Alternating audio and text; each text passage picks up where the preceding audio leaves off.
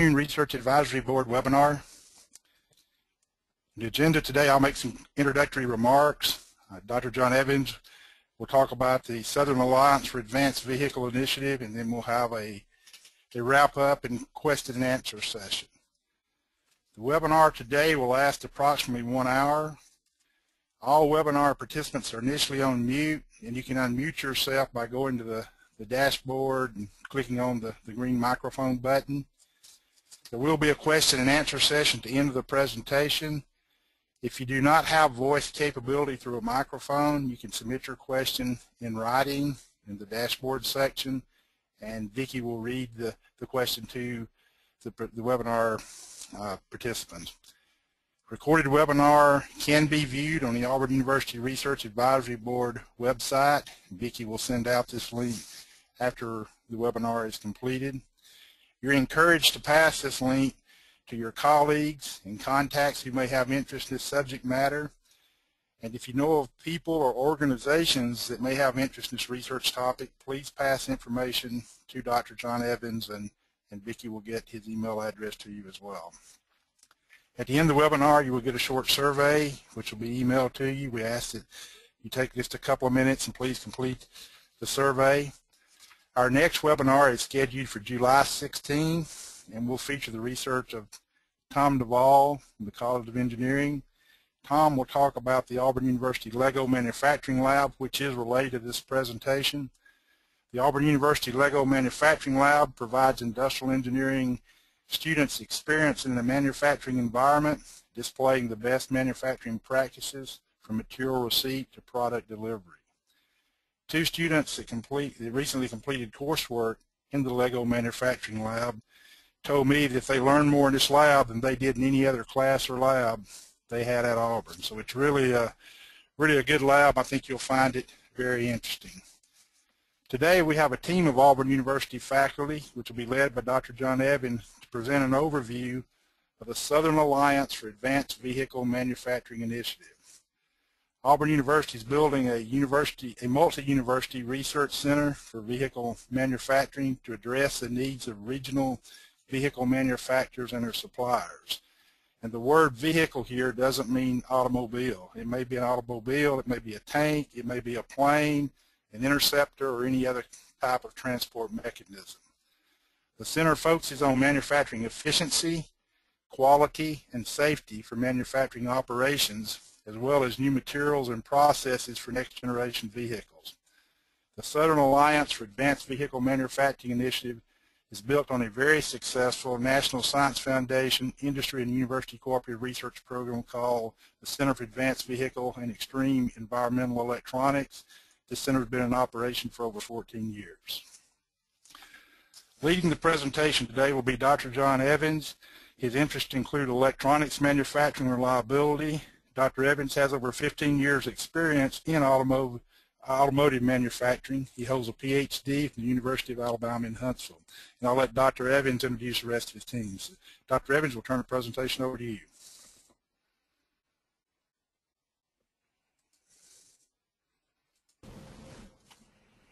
Okay, good afternoon. Assume everything is working on the microphone in. Yeah.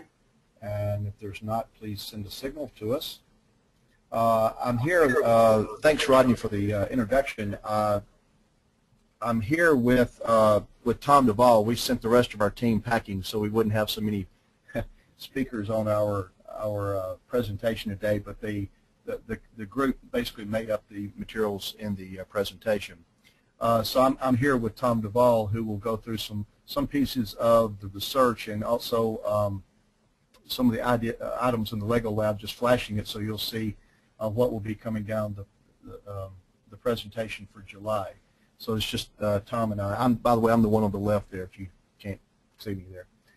So Auburn University, I won't spend a lot of time going through Auburn University material because I assume everybody here is pretty familiar with Auburn and what its capabilities are for the university's standpoint. But I want to talk about just a couple of items here on the research centers, and then this will actually lead into the establishment of our new Manufacturing Research Center. We have several centers here As Rodney said, one of them, Center for Advanced Vehicle Electronics, CAVE, was actually started out in 1999, and it was started actually a collaboration of my technology team in Huntsville when I was with Chrysler Corporation, and Wayne Johnson, who is a world-renowned electronics packaging person here at Auburn University, and it's very successful in a lot of applied research for electronics, and I'll give you just a slide or two on that in a second. We also have the National Highway Research Center, Center for Occupational Safety and Ergonomics, which will actually tie into this work. We've got, of course, the Wireless Center most are familiar with as well. The AMSTC, the Alabama Microelectronics Science and Technology Center, focuses on really advanced packaging device issues and some packaging materials. And we have a couple of other centers there too, the airline cabin. These are kind of the ones related to more vehicle-y topics. Just to reiterate, the importance of Auburn in this is that we're putting out approximately 1/2 of the undergraduate engineers in the state of Alabama. So we are the resource that companies are using to get a lot of their employees for the future. Also of note is we have minor in automotive manufacturing and vehicle design. Vehicle design over in mechanical engineering, automotive manufacturing is joint mechanical and industrial engineering. And just a note about the fact that we're running approximately, I think, $60 million in research at Auburn University under the engineering program alone, and this work would go under that model of research.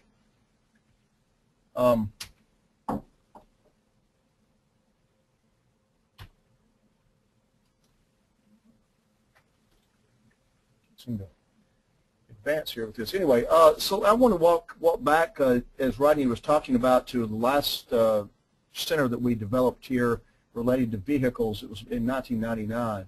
And during that time, this center has run well over 30 million. It's probably totaling close to 40 million now. And this is driven by the industry in mostly electronics, thermal issues, connectors, reliability, new packaging technology, etc. And this has been very successful. This is, I believe, the premier harsh environment electronics center in the United States.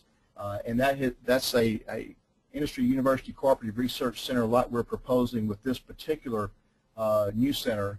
And it focuses on electronics packaging, has been successful. So this is kind of the model that we're using for the new center. Here's an example of the project that was done back over 10 years ago when I was actually originally at Chrysler, and then Tom with with the work here at Auburn. We actually developed the multi-chip modules, the first one under the hood of the car in the world, and ball grid array packaging technology for those of you familiar. This program saved over $25 million to Chrysler Corporation in 4 years, all done with the model that we're talking about here with the Industry Cooperative Research Center with the universities. And so this is the kinds of projects that we're looking to be successful, but again, over in the manufacturing side as opposed to the packaging side. We do have different minor in education, so we'll just highlight those. Secondly, as I said, automotive engineering programs, business engineering programs. We have minors in tribology, which we're going to link with this program as well. And we have a new program in nuclear power and in the materials engineering. So we have a lot of different minors. In the automotive, this is automotive more specifically as opposed to vehicles.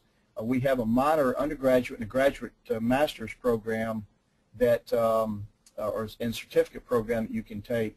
And it's focusing on very applied manufacturing needs, lean manufacturing, Six Sigma quality control, factory floor control, data analysis, and these are very successful courses that we've added over the last 4 or 5 years, very applied to industry and been very successful. So we will be integrating this education into the new research center and even more classes, more course offerings under this type of model.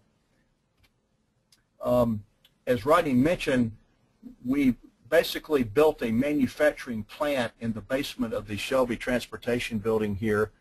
Tom Duvall and I basically put this together over several years, and it's is designed to teach the students the various aspects of manufacturing and to physically put them in the plant, which you'll see in a second. You can see there that we're teaching the importance of information in the plant, SQDCM metrics. You can see the layout of the operation and how it runs. We're teaching optical inspection, as you can see on the bottom left. The concept of the supermarket concept fitting lines over on the right.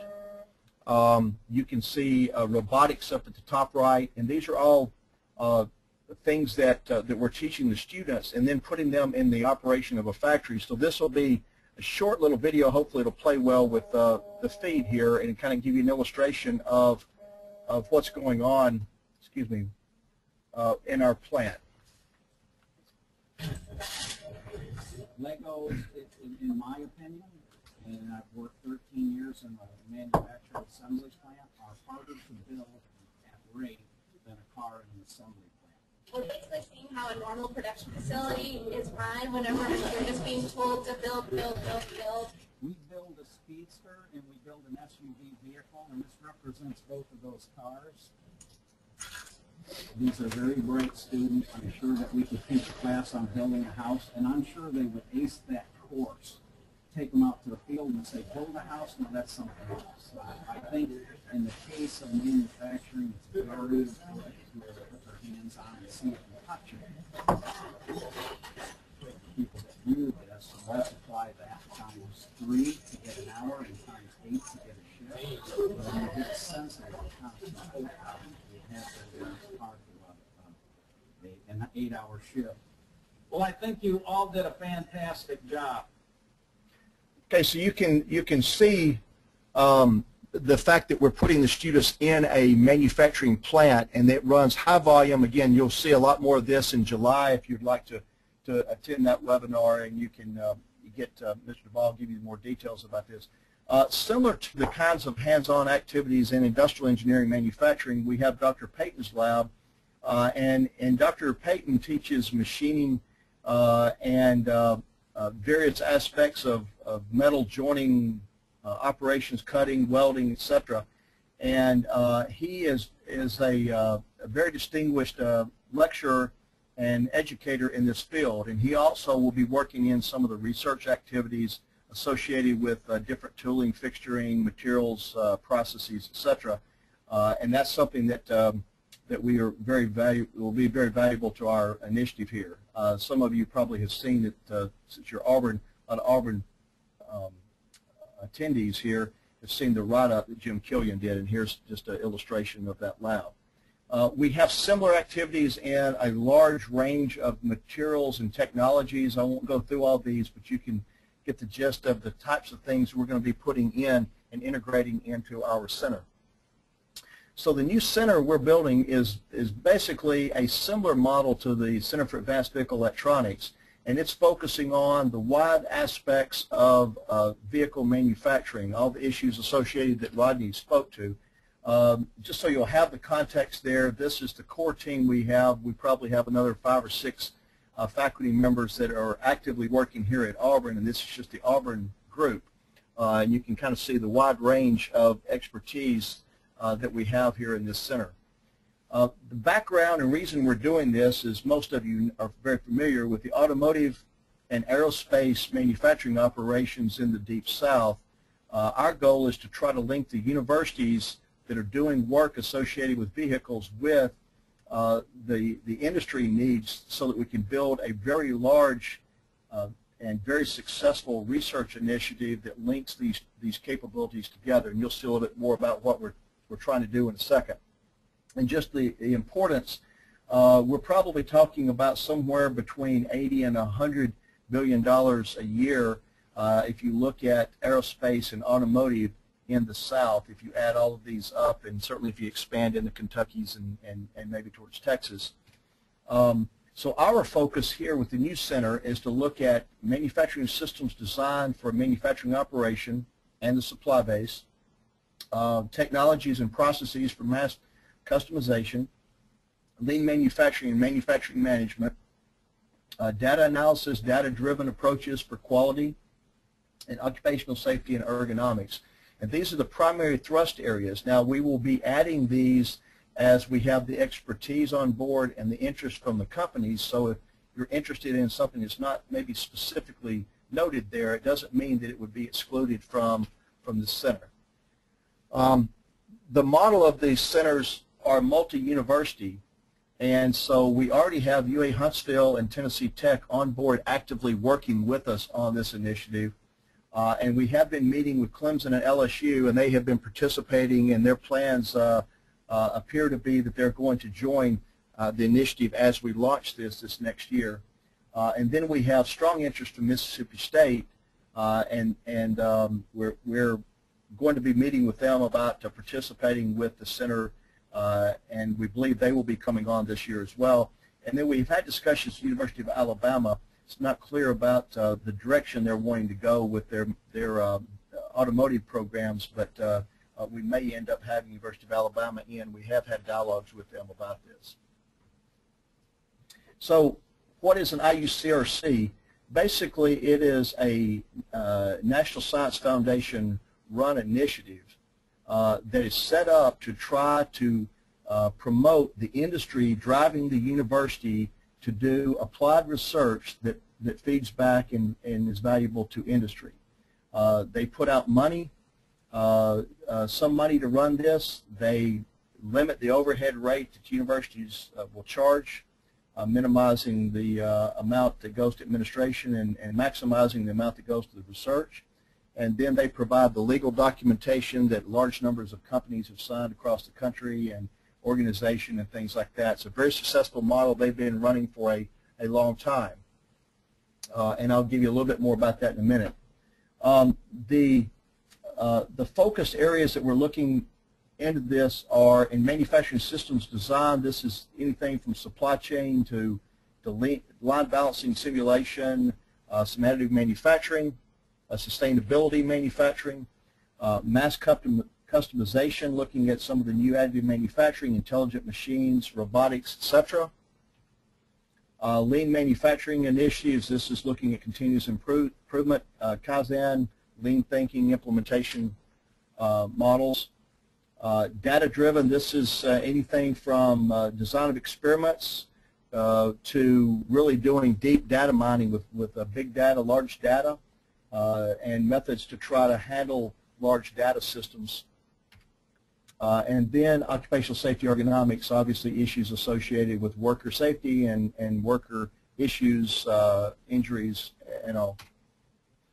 So the goal of the IUCRC that we're building here is to develop a long-term partnership so that this is a continuous operation, so companies would work with the universities and continue to add to the direction of the center, try to continually add to needs and try to solve the needs of the industry as opposed to just individual research projects that you might fund and then the faculty and the activities go away.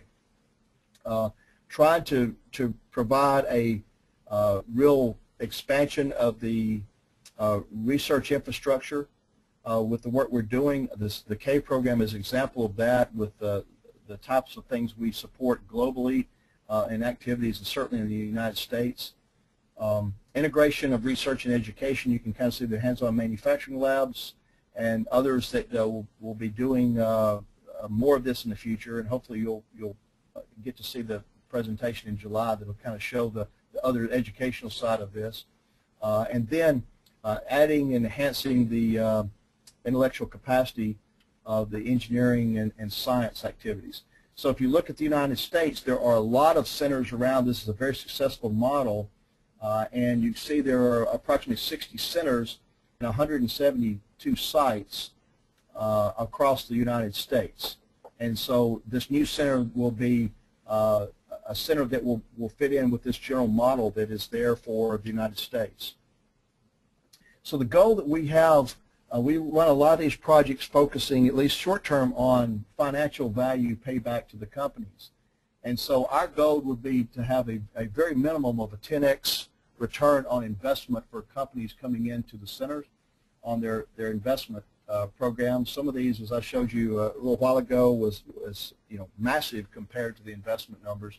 But certainly we're looking for how do we do things that are going to provide substantial financial payback, and looking at labor savings, waste reduction, floor space reduction, supplier cost, all of these things that are noted here, and trying to find improvements in operation efficiency and trying to save the companies a lot of money.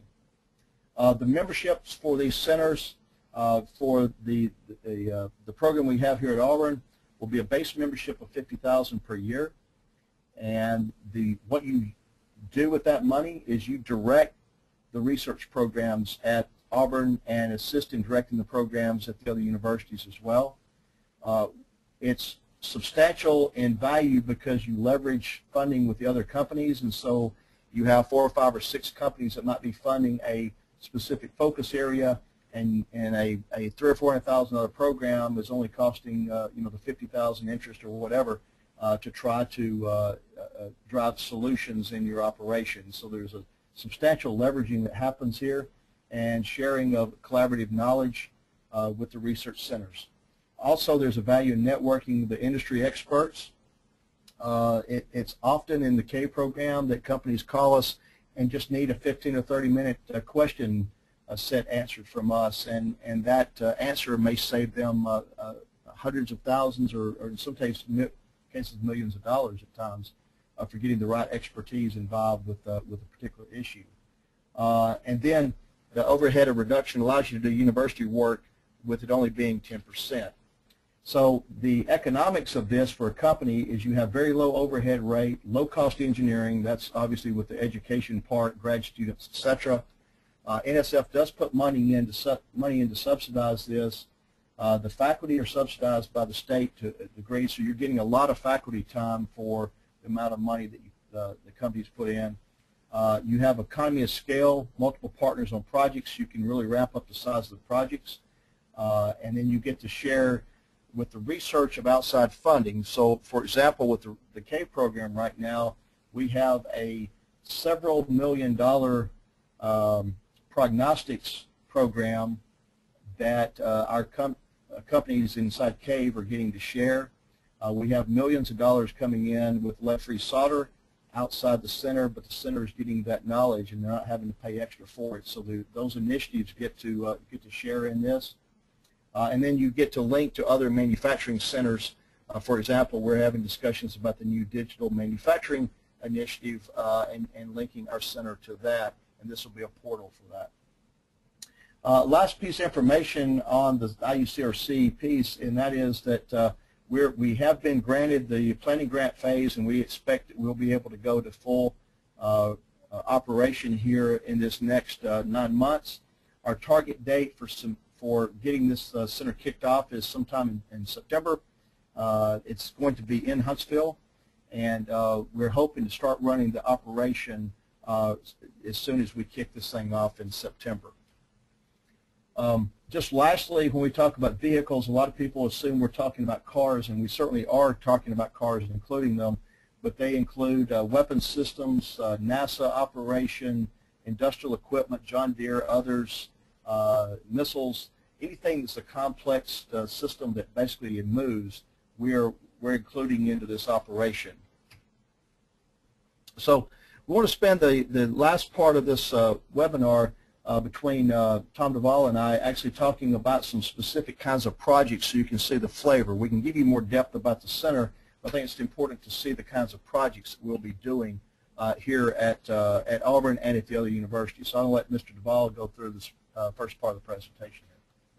Good afternoon. All right, this particular project I want to talk about here was with Continental Motors in Mobile, Alabama. We actually were still working with them, providing some lean training as well as this particular project.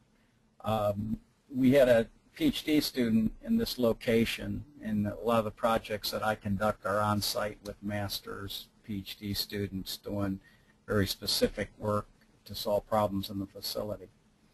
On this particular project, it was an implementation of a Kanban pull system in a traditional batch processing shop.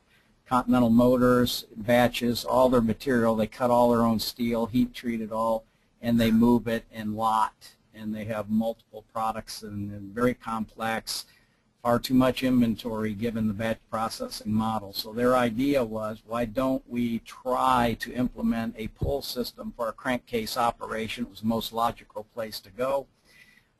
So our PhD student worked with them under my advisement and developed a pull system for crankcase that is now functional, up and running. And they're pretty thrilled about that. They've got 10 other feeder departments that can have the same methodology applied, and actually has to have that happen to really get the full impact of this. They also implemented a continuous improvement system, and I'll talk about this a little more in a couple of the other projects. Because this continuous improvement system is really driving all the waste in their facility and tying to the process so that they have a methodology and rules around it to drive this improvement. This was implemented several years ago, and if you look at the chart on the right, you see this extremely significant improvement of equivalent heads to revenue over that period of time. I took another company down to Continental. They were interested in doing this, and they asked the vice president that you saw on the first slide, how were you able to achieve this kind of significant improvement? And he essentially said, we don't know. And his point was, we've solved roughly 1,200, 1,500 significant issues in our manufacturing process that led to this kind of improvement. So essentially, throughout this entire batch processing engine plant, continuously driving these things out with a very structured methodology has led to significant improvement in cost. So it's really defined by how you use people, the responsibility and authority, so that everyone's well aware of it, what the operating guidelines are that can be obviously tailored to the organization we're working with, and we've done this with several. The system elements are boards and databases to track the metrics, and the data is linked to policy deployment for the particular organization. Here very strongly at Continental, meaning here's our vision for the company, and it comes right down to the floor level, and they're all linked. We've had 4 successful implementations. This goes way back to my Daimler Chrysler days at Sterling Heights Assembly outside of Detroit, and Continental Motors. They're about 6 years into the process. We've implemented it at Coachcom and at Pinson Valley Heat Treating as well. So on this particular slide, that's a 60% improvement in revenue per head and a 35% reduction in labor, with nothing really to point at to explain it, other than the fact that we're solving these problems that are obstacles to our business in a very structured way. So speaking of the continuous improvement system, Don Hendry is the president of Pinson Valley. I took him down to Continental to see this program, which he decided he wanted to implement in his particular location. So the specifics of this is just a quick snapshot of the rules around the system itself. Of course, that's a little more expansive, a couple pages. We've tailored it to their organization. They've input it, and they're operating well under this system now. I forgot to mention on the Continental slide, the PhD student was hired by the company. So he's working down there for them now, and his job is to apply this methodology for pull throughout their facility. I'm going to quickly, now this isn't my expertise, we don't have Sean Gallagher with us, but what he's doing with occupational safety and ergonomics, one thing that he's looking at in terms of research is how to predict musculoskeletal disorders in an operation. I was under the impression myself back in industry that we had scientific basis for how we determined ergonomic risk to a job, and found out that that's not actually the case. That's just experience-based, and what Dr. Gallagher has found in some of his early studies, and it seems to be well supported. He's earned this, if you look at bullet 2, the 2013 IAE Liberty Mutual Medal in Ergonomics Award for this research. He is about to the point to determine that fatigue failure in humans behaves very similarly to materials that you use on products. And he's developing models so that you can predict this by job, so that you can look at posture, effort, repetition, various things like that, plug into the model and assess the risk relative to a person becoming injured on the job. And therefore, theoretically, this can be used kind of like a PFEMA analysis when you're launching product. So this work appears to be very successful and has possibly very broad application in industry. So benefits, obviously, is assessing the true risk of loading, on a particular job. What are the job redesign strategies? So obviously you don't want jobs that hurt people, so how can we fix them? It certainly will give you information on how best to design the job when you have a model that does the calculation for you. It'll also tie into age and gender. How does that risk apply to age and gender? We've got quite an aging workforce in the U.S. and job rotation, how do we place people, certain strategies for it, and the savings are huge for this particular area. The costs related to injuries on the job are so very significant to an operation. Now, this is a particular project with a Tier 1 auto supplier that we've implemented. It was essentially, they had a highly automated process with sensors throughout all of their manufacturing processes that were failing. So we mapped all the sensors. We evaluated the need for some of the sensors, the effectiveness of it, and recommended improvements to it. Their entire chassis line was mapped. Improvements were recommended. We used a detailed 8D format to do the problem solving on it, and our student was hired by Borg Warner primarily based on the work that he had done at this particular location. They were very impressed with what he had done. He had also conducted developed a value stream map to show them their true lead time from customer order to delivery in the particular process so that they could target areas for improvement, and typically that's relative to WIP and changeover times.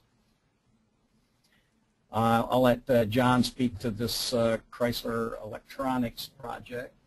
Okay, so this was an area that we were looking at in a very high volume operation for, this was radios in particular, for test. So this was 16 different stations.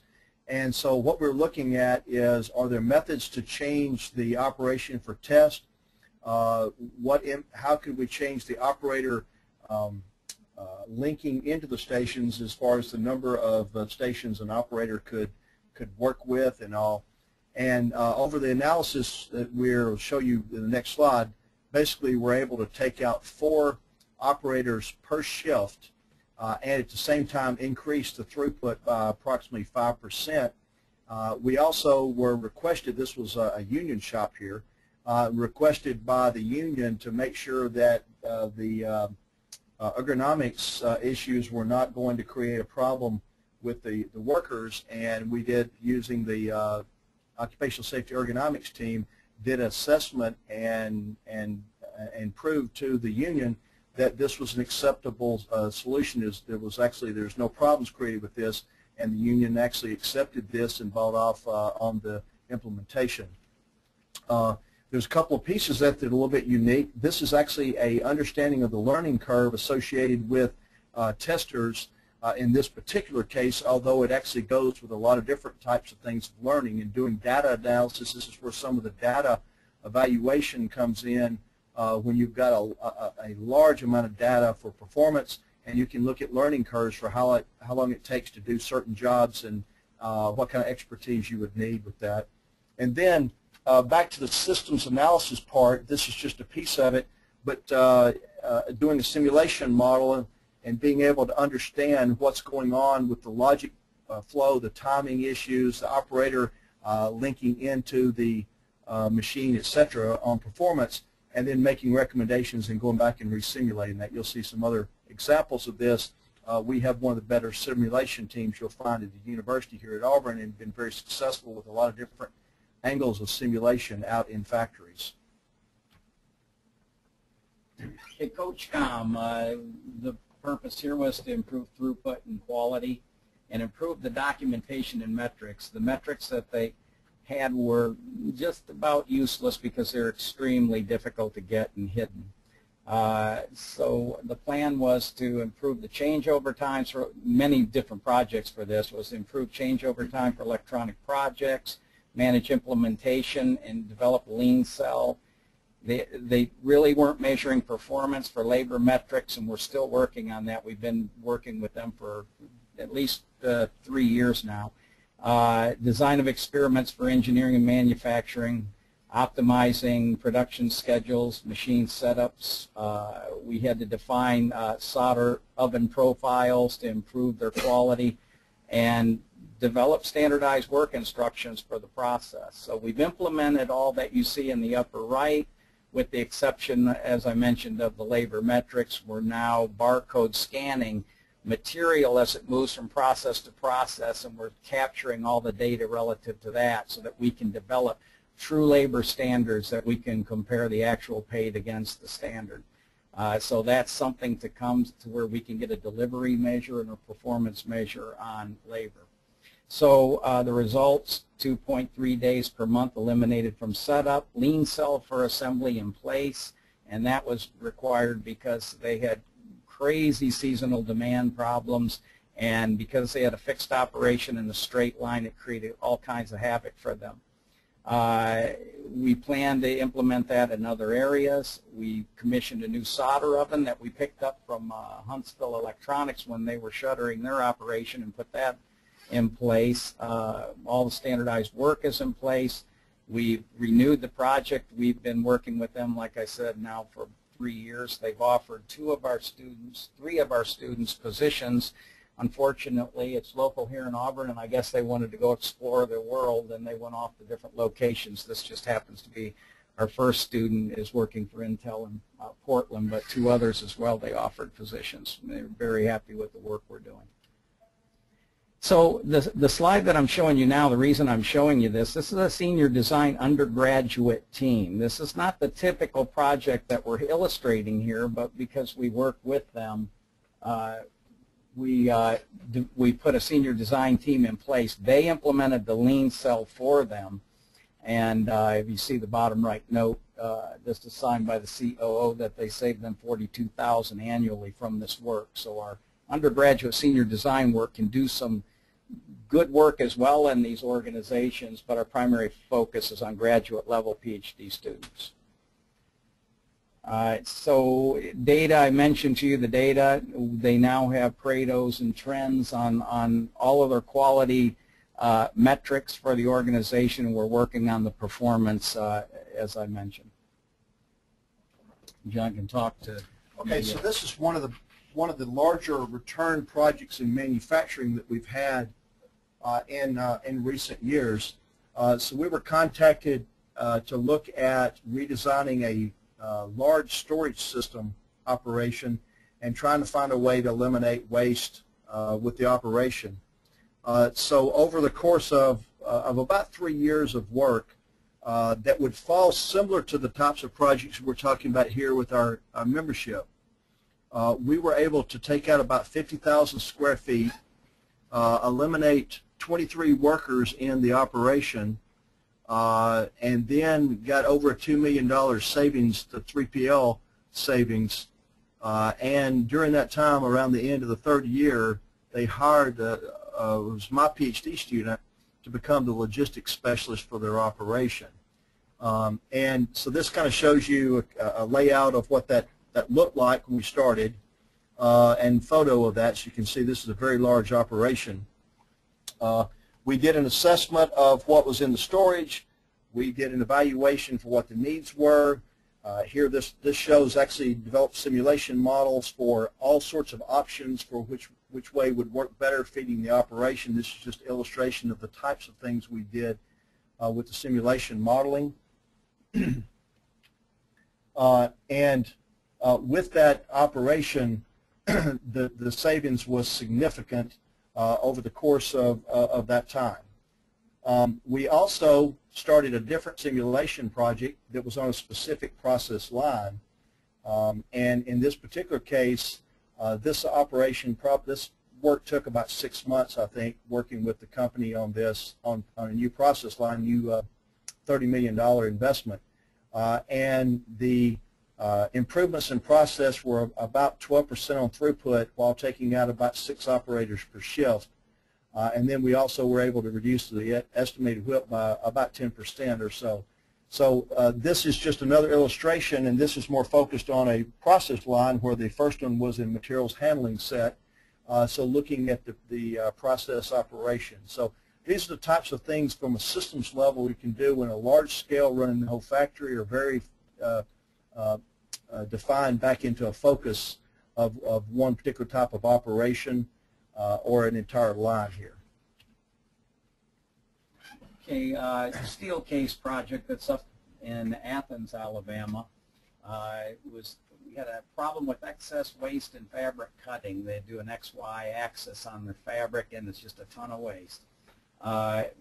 We had a PhD student up there as well, and evaluated a proposal for laser cutting technology to implement in the process so that we could optimize the material off a sheet of fabric. And that's probably one of their primary material costs in this particular operation. The student integrated this into the current flow, which we had to change some ways in which product flowed through the facility based on this new process, and set the new equipment up that was purchased from Germany, made sure it was running, implemented it. We thought we had about a $590,000 a year annual savings, and we found later after it's fully implemented that it's a $1.5 million in annual savings. This particular PhD student was offered a position with Steelcase, didn't take the position. We got 2 master students up there now continuing work with them on new projects that they have. And then Viscofan is another example, and I'll go through this quickly. I know we're getting short of time. It's another example of looking at how material flows through a process in batch. We created the value stream maps for it, identified a future state for improvement, implemented a Kanban using the carts that they move as a visual, and painted floor locations adjacent to the proper machine that disciplined the flow of material to the defined location for WIP to flow, which made a huge improvement. We had to make adjustments to the floor plan. Is a current state of the floor plan, and this was the future state. This particular project, we had a lead time to order to delivery in one area, went from 6.9 days to 4.4 days, and a lead time in the second area that fed the main line went from 3.6 days to 1.8 days. They also implemented a continuous improvement system for their particular facility. Okay, so this is basically the last slide that we have, and that is that our next steps will be to kick the center off in September of this year, and we're going to do it in Huntsville, so it's kind of centrally located with the current universities we have on board. So if you're interested in this, contact the faculty. You saw the chart there. We'd be glad to give you the contacts at UAH or Tennessee Tech or the others. If you have interest in their research, there is fine too. And then we're going to have a follow-up meeting opportunity with the companies that are interested. So we're glad to come to your operation and talk to a larger group of people about what we can do and the types of things we're doing and what your interests are, and to see if there's a good fit. And we would like to have the companies that are interested help to define the specific project interest. We have already had 3 meetings, kind of preliminary meetings. We had one at Tennessee Tech, one at UAH there in Huntsville, and one here at Auburn.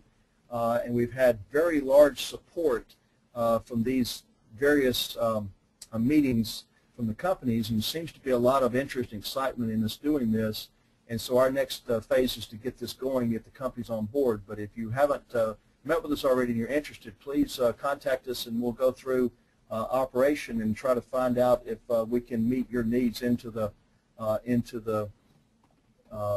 center capability. So with that, thank you for taking the time, and I guess we'll turn it over to questions that might be there that we can try to answer.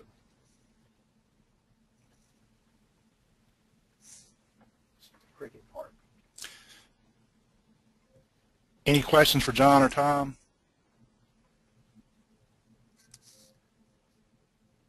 John, the membership fee is in the form of a research contract. It's not a gift. Is that correct? No, correct. This is a research partnership. So you would sign. We have a legal document that addresses all the intellectual property and other things, and it's very favorable to industry, which is why all these industries members have actually been able to sign throughout the country. And then the money would come in, and it's quarterly or semi-annually or annually, and it comes in as research funding. And its expenditures are research expenditures. John, there's a question. Do you have any aerospace-related projects ongoing with students? Do we have any aerospace projects with students that are ongoing? Yes. Continental, if you notice the project with the Kanban for the material pull for crankcase, they build aircraft engines, light aircraft engines, 4- and 6-cylinder piston engines. All right. Another question, is the ISE department involved in additive manufacturing? Yes, we are actually expanding our capabilities. You saw the slide with our faculty. Dr. Carano was hired, and that is his expertise area for our faculty.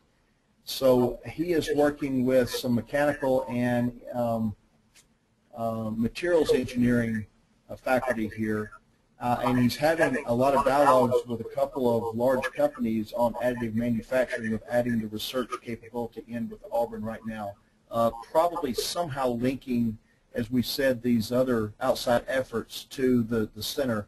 Probably that would not be directly under the center, but would be linked under that. And I'm not privy to give you the details of that right now. But we are pushing to add additive manufacturing as part of our capabilities here at Auburn.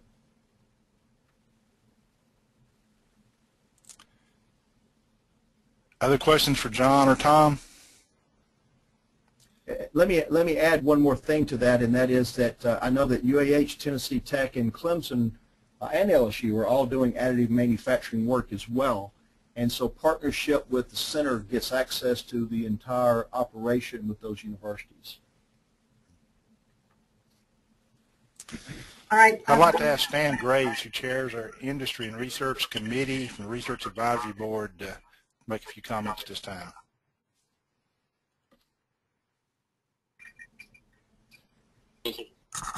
Thank you, Rodney, and the presenters. As usual, I learned a great deal more about what goes in Auburn than I ever imagined. This is fascinating. I like applied research. I had a question. I'm involved with a little small technology company where we use high-frequency ultrasound energy for get my tongue untied, for fatigue enhancement.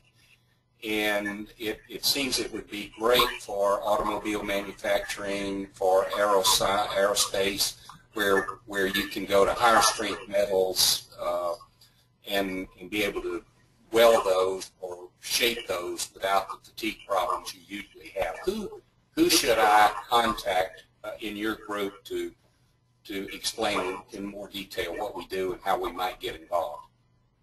Well, I would say for starters, Dr. Carano is probably the lead on the center that we have here that would be working with that. And again, he's working with some of the materials and mechanical engineering faculty on those issues. And you're exactly right. There's a lot of transition as automotive goes to the need for lightweight materials, etc. The aerospace community is probably 5-10 years ahead on technology associated with that. The flip side of it is that the automotive is probably 5 or 10 years, maybe a little bit further ahead on efficiencies in manufacturing, and the transition on that the other way we think will be valuable. But you're right, those are great opportunities, and the fatigue issue with inspection with these different materials is certainly something that has come up in I think every meeting we've had of the 3 meetings we've had previously as an interest area. Also, optical inspection for operations as well was another big one. So I would say send it to Dr. Carano here at Auburn, and then we get it to the right people working on it. Super. We've treated about 20 ships with the Navy where they have fatigue-related problems, particularly with welds and aluminum, and just solve the problem. But we can't seem to break into automotive, so this could be a good opportunity, and there may be a chance to, I would hope, a chance to work together on this. Yeah, and you may also want to contact Dr. Payton. You saw his machining lab. He does stir welding in that particular operation as well, and he's got quite a background with metals and joining metals and cutting metals, so he may be somebody that would be interested and could add to that as well. I'd already made a note on that one, so thank you. And again, I'd like to thank all our participants, and these are all, it's all been very helpful. I think our participation continues to grow. I hope it's worthwhile for you gentlemen to tell us about the wonderful things you're doing at Auburn, and I think you'll get a list of these attendees, and please ask us to help you more if we can. And John, I actually have one more question. How much emphasis will be actually on developing manufacturing processes and materials? Well, that's a big part of the activity. I will say the Auburn team that started, okay, is more out of the industrial manufacturing area than the materials area. So we have added Virginia Davis over in chemical engineering, and then Daniel Kim in materials, Lewis Payton in mechanical, and Rob Jackson and others to kind of fill out this, and we're continuing to add some faculty in that area. The universities that we've added, Tennessee Tech in particular, and LSU, are heavily focusing on the materials process more than a lot of the other topics that we've discussed here, like safe ergonomics or systems analysis or so. So there's a lot of that capability in the center. Even though we showed more about what Auburn was doing here, we don't have as much of that in the current activities as some of the other universities would have, but that's a growing area. Yeah, and one of the whole ideas of the multi-university IUCRC is to provide industry quite a menu of capability. So between the three universities, depending on your problem, we'd hope that we would have the expertise and research to be able to apply to whatever the problem is you may have. Our job would be to find the right researcher that fits the problem. And we did this presentation more for the Auburn interest because that's what we were trying to feed out there. But we really have got a model of this being a very collaborative activity. So we're wanting to have multi-universities on a large number of these projects working, trying to find the right faculty at the universities to work collaboratively on the topics, and not just be funding Auburn for Auburn work versus funding UAH for UAH work. So our goal will be to find the right team of people on the needs that the industry has there, as opposed to putting a wall up between the universities.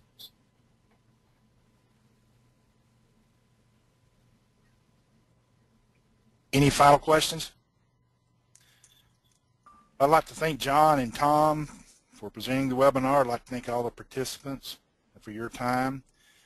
I would like to remind you the webinar has been recorded, and you're encouraged to pass this information on to anyone you know who could have interest in this topic. And Vicki will email out a link to the recorded webinar so you can pass the link to them, or if you find people in the future who may have interest in it.